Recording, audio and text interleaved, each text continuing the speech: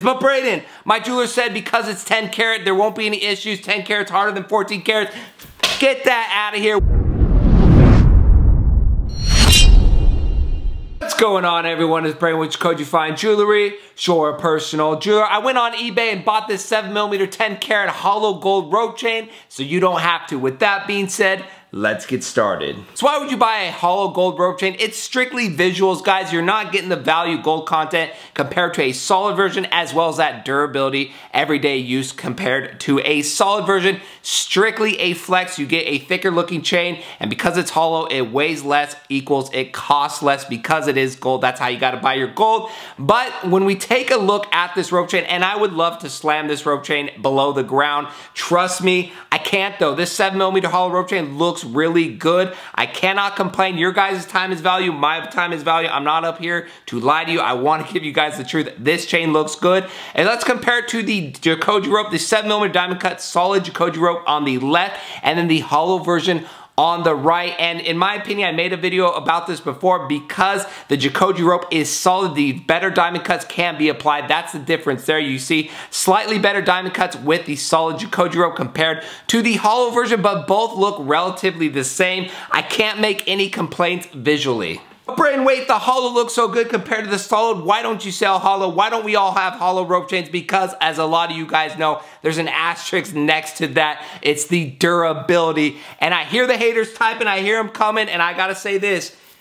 You hear that? You hear that? That's like Santa's sleigh, the jingle bells, Rudolph with your nose so bright, won't you help me guide my sleigh tonight? This is the problem with hollow rope chains. But Brayden, my jeweler said because it's 10 karat, there won't be any issues. 10 karat's harder than 14 karats.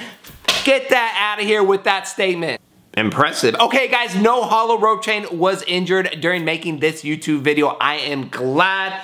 I chucked that thing pretty hard at the wall because I take it serious. I don't want you guys to get a hollow rope chain and get excited because you're big flexing and then it breaks and you're disappointed because it's worth nothing but scraps compared to what you paid for. Let's talk, guys. You can be careful, but life happens, accidents happens. I was at the grocery store one time checking out, and you know that little window in the cart in the front section where we put like the good stuff, the eggs, the bread, all that? I had some blueberries accidentally knocked down. I didn't mean for that to happen. They went everywhere.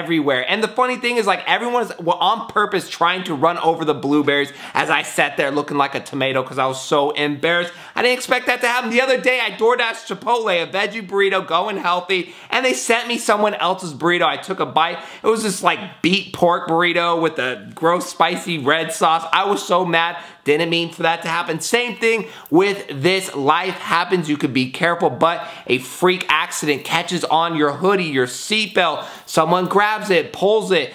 10 karat's not gonna protect you. There's nothing you could do. It's gonna bust. Let me show you guys how these rope chains are made and the things you gotta watch for, and this is how rope chains get in trouble. Same with the solid rope chains.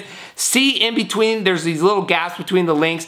That's just how the rope chains are made, and it helps make them a little bit more flexible, so not as stiff, but those are the problem areas, and that's what's gonna happen with the hollow. With the solid, at least you have a little bit more of a firm link to hold that and help protect it. There's only so much you can do, but those bigger size ropes, not a problem. But with the hollow ropes, because they're so light and flimsy and hollow, if something, piece of clothes, whatever, beach towel gets in there and you pull it, boom, busted, there goes your rope chain. Now maybe you're sitting there saying, you know what, it's kind of worth the risk. Maybe I'll try my luck, go with something. This chain right here was just under $800 for a 7mm 10 karat. It's not terrible. I don't recommend 10 karat, but if you like it and you want to try it out, go for it. I just want to make a video as to what generally happens long-term with hollow ropes. Maybe because this is bigger, it's an exception. I bought a 2.5mm as well in the same order, but I'm going to save that for another review, another video.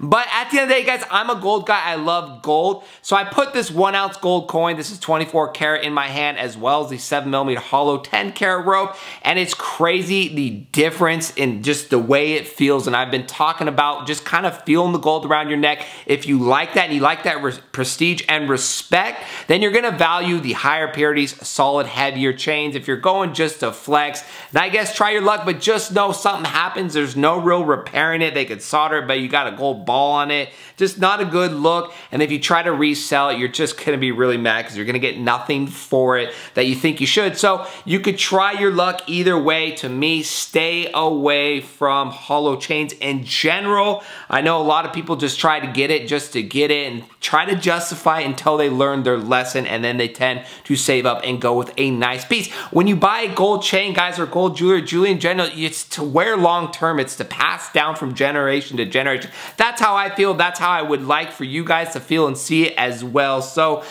yeah, this was a pretty fun review. I hope you guys learned something. Again, it's really your preference, what you want to do. I'm just here to give you guys some good advice. I have no idea what I'm gonna do with this chain, but it was fun using it as a prop. That's it for today's video, and we'll see you on our next jewelry video.